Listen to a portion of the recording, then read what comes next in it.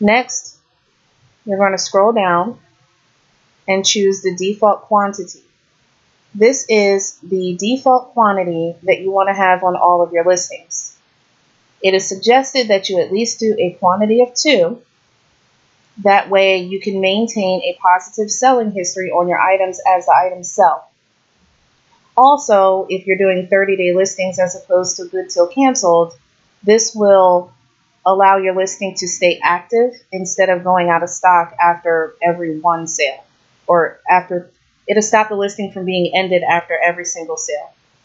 The other thing with 30-day listings, if you have a default quantity of 1 and your item ends because of a sale, when Sku Grid goes to relist it, it's actually going to create another entry in Sku Grid, and that can get kind of messy for you. So really, it's best to just keep it at a quantity of 2 or do Good Til Cancelled listings. So you enter your default quantity. The next option says update sold items to default quantity. By default, if the stock did not change, then we do not update the quantity, just the price. So approximately every 30 minutes, Sku Grid is checking to see if you have made a sale on your items. If you have made a sale, then it will cost you 1 credit and it will increase your quantity after the sale back up to the default quantity.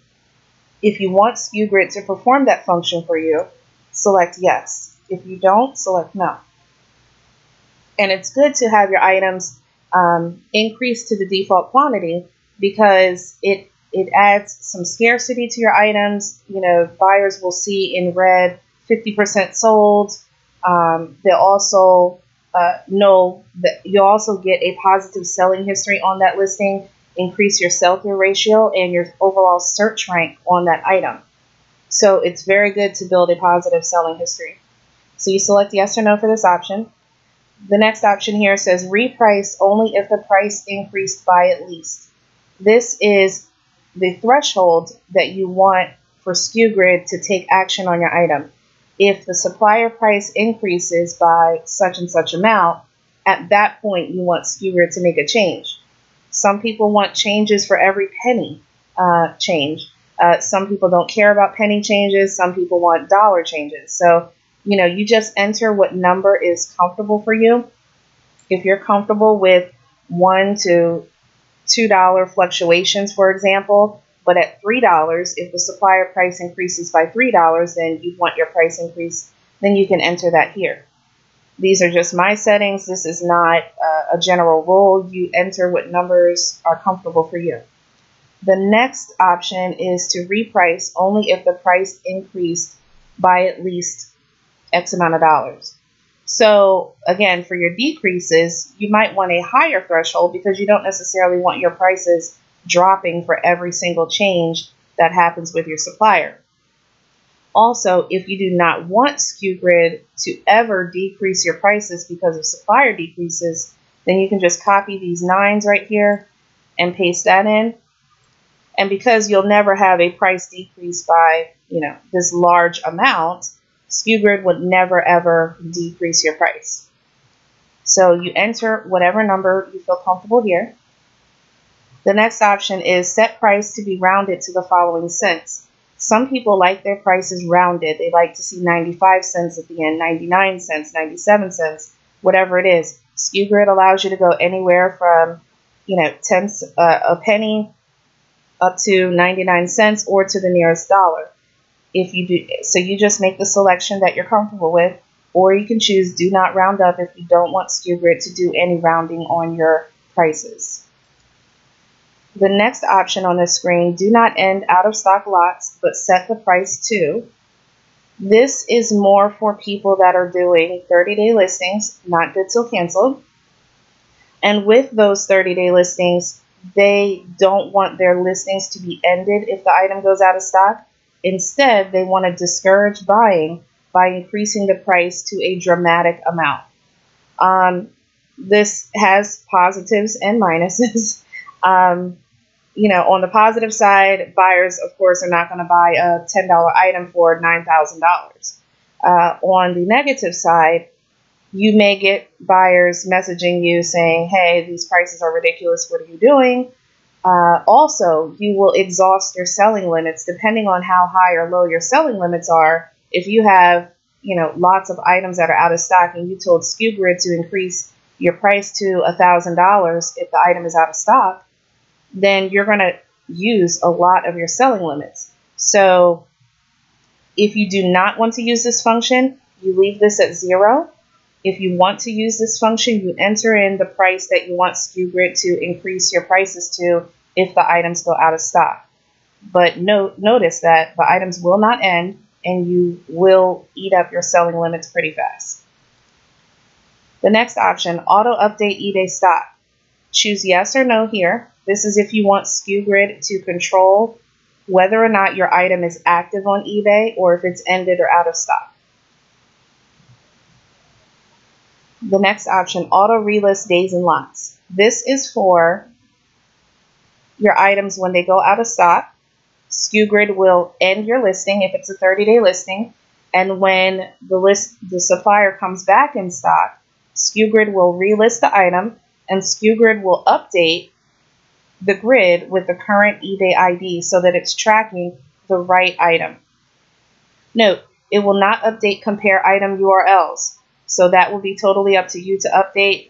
The reason being is that compare item URL can be used for many different functions. Not everybody uses their own eBay item link there. So Sku Grid does not update compare item URLs, which is an optional field anyway, but everything that you would need to do your repricing would be updated. But again, this auto relist days and lots, this happens if the supplier goes out of stock and then back in stock. As I said before, if you're doing a 30-day listing and your item goes out of stock because of a sale, the supplier was not out of stock, you were out of stock.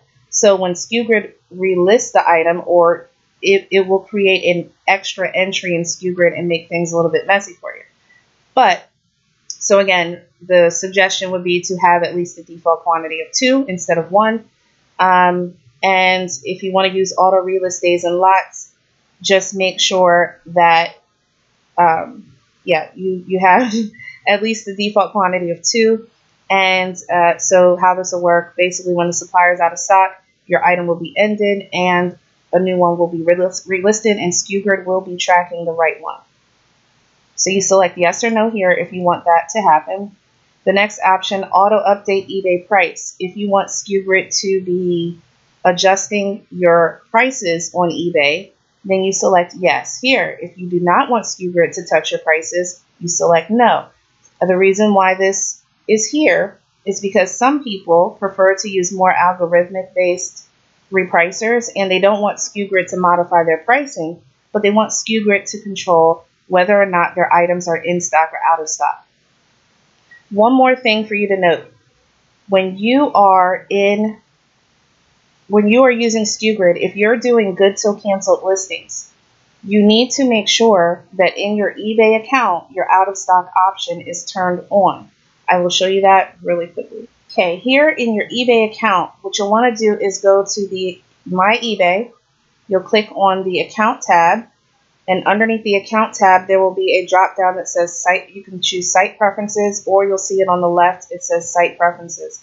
You'll click that link to get to your Site Preferences. If this first block here that says Site Preferences is collapsed, you'll want to click this link to Show All. The first section here says Selling Preferences. There will be an option here that says Use the Out of Stock option. Please, if you're using Good Til Cancelled Listings, you want to make sure that this option is checked to yes. And what this means is when the quantity of your Good Til Cancelled listing reaches 0, your listing remains active, meaning it renews and we charge you the selling fees every 30 days. The listing is also hidden from search until you increase the quantity.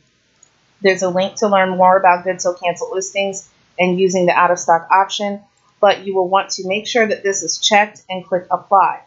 The reason for this, if you do not have the out of stock option turned on in your eBay account and you're doing Good Til Cancelled Listings, Sku Grid will not be putting your out of stock items out of stock. Your listings will be ending. So, because basically in your eBay account, you've told eBay that you still want your Good Til Cancelled Listings to be treated like 30-day listings. And with Good Til Cancelled Listings, you're not charged every time the item goes back in stock. You're only charged once every 30 days should you keep that listing active for your insertion fees. So there's quite a bit of savings there as well, as opposed to using a 30-day listing. Every time a 30-day listing ends and you relist it, that's an insertion fee for you. So that's just a little bit more information that you needed to know. So if you're using Good Til Cancelled Listings, make sure that out of stock option is checked.